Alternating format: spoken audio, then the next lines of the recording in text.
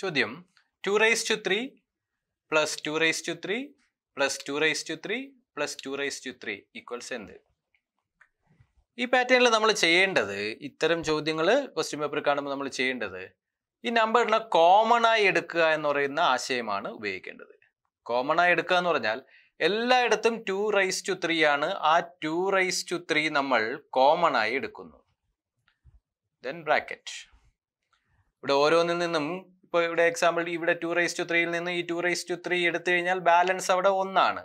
Plus ഓരോരുത്തുനിന്നും 2 raised to 3 എടുത്ത് balance 1 ആണ്. അങ്ങനെ 1 2 3 4 4 സ്ഥലത്തു നിന്നാണ് എടുത്തത്. അപ്പോൾ അവിടെ എല്ലാം ബാലൻസ് എത്ര വരും? 1 വരും. ഇനി ഇത് വർക്കൗട്ട് ചെയ്യുമ്പോൾ 2 raised to 3 ഇവിടുത്തെ സൈൻ ഇൻറ്റു ആണ് 1 + 1 + 1. അപ്പോൾ 4 1 1 + 1 + 1 + 1 എന്ന് പറയുന്നത് എന്ത് വരും? 4 എന്ന് വരും.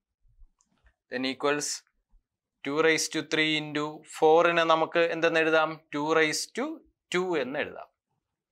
Then 2 raised to 3 into 2 raised to 2 equals 2 raised to 3 + 2 equals 2 raised to 5.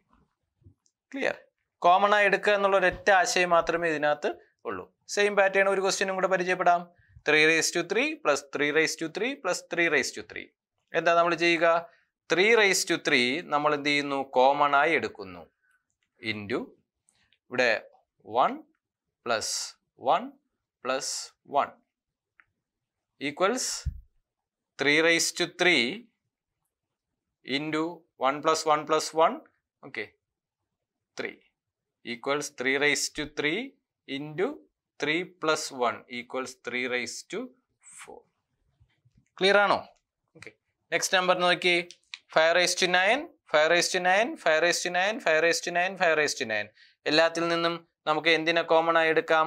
5 raised to 9 common ആയിട്ട് എടുക്കാം. ബാലൻസ് 1 1 1 എത്ര? 1 2 3 4 5 തവണ എഴുതണം. 1 + 1 + 1 + 1 + 1 okay equals 5 raised to 9 into okay 1 2 3 4 5 into 5 equals 5 raised to 9 into 5 means 5 raised to 1.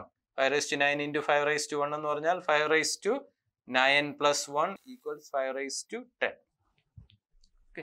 അപ്പോൾ ഇത് ഒരു ബേസ് കൺസെപ്റ്റ് ആണ്. പക്ഷേ ഇത്തരം ക്വസ്റ്റ്യനുകളും BSc പരീക്ഷയിൽ വരുന്നുണ്ട്. അപ്പോൾ കോമൺ ആയി എടുക്കുക എന്നുള്ള ആശയം മാത്രമാണ് ഇതിനകത്തേക്ക് വരുന്നത്. ആ രീതിയും കൂടെ എന്ത് ചെയ്യുക? പരിചയപ്പെട്ടു വെക്കുക. അപ്പോൾ ഇന്ന് നമ്മൾ പഠിച്ചത് സിമ്പിൾ ആണെങ്കിലും ആശയക്കുഴപ്പം ഉണ്ടാവുന്ന ഒരു ചാപ്റ്ററാണ്. ഇതിനെ നമ്മൾ നിയമങ്ങൾ മനസ്സിലാക്കുകയും വ്യക്തമായി കുറേയേറെ പ്രോബ്ലങ്ങൾ ചെയ്ത് പഠിക്കുകയും ചെയ്യുമ്പോൾ നമുക്കിത് എന്ത് ചെയ്യാൻ പറ്റും? ഇത് പരീക്ഷയിൽ സ്കോർ ചെയ്യാൻ പറ്റും. അപ്പോൾ നന്നായി ഈ നിങ്ങൾക്ക് തന്ന എല്ലാ മോഡലുകളും തന്നെ എന്ത് ചെയ്യുക? നിങ്ങൾ നന്നായി പരിചയപ്പെടുക. ഏറ്റവും പ്രധാനം ബേസായിട്ട് കൃത്യങ്ക നിയമങ്ങൾ ആദ്യം ബൈഹാർട്ട് ചെയ്യുക. എന്നിട്ട് ചോദ്യം അപ്ലൈ ചെയ്യുക. ഓക്കെ. ഓരോ പരീക്ഷയിലും പുതിയ പുതിയ ക്വസ്റ്റ്യനുകൾ വരുന്നത്. പക്ഷേ പാറ്റേൺ ഇതൊക്കെ തന്നെ ആയിരിക്കും. ഓക്കെ. ഈ പാറ്റേണിൽ നിന്നുകൊണ്ട് തന്നെയാണ് പുതിയ ക്വസ്റ്റ്യൻ വരുന്നത്. അപ്പോൾ ഈ പാറ്റേൺ പഠിച്ചു വെച്ചാൽ നിങ്ങൾക്ക് ഒരു ബുദ്ധിമുട്ടും ഇല്ലാതെ ക്വസ്റ്റ്യൻസ് വർക്കൗട്ട് ചെയ്യാൻ പറ്റും. പ്രധാനപ്പെട്ട ഒരു ചാപ്റ്റർ ആണെന്ന് കരുതി ഇതിനെ നന്നായിട്ട് അത് മനസ്സിലാക്കുക. അപ്പോൾ സിംപ്ലിഫിക്കേഷൻ എന്ന് പറയുന്നത് പരീക്ഷയ്ക്ക് എപ്പോഴും ചോദ്യം വരുന്ന ഭാഗമാണ്. അപ്പോൾ ആൾജിബ്രിക് എക്സ്പ്രഷൻ ഒരു സിംപ്ലിഫിക്കേഷൻ ചാപ്റ്റർ ആണ്. ഈ ലോസ് ഓഫ് എക്സ്പോണൻസും ഒരു സിംപ്ലിഫിക്കേഷൻ ചാപ്റ്റർ ആണ്. അപ്പോൾ നന്നായി മനസ്സിലാക്കി വയ്ക്കുക. Thank you.